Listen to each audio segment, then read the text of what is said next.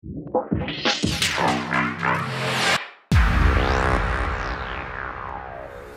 you sure you need to EQ that kick? Are you sure you need to EQ that snare? Are you sure the mix is muddy? When I first got into music, I would always put the same limiter, the same compressor on every track.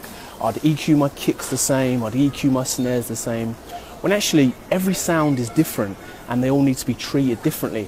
People often ask me, where do you cut your kicks at?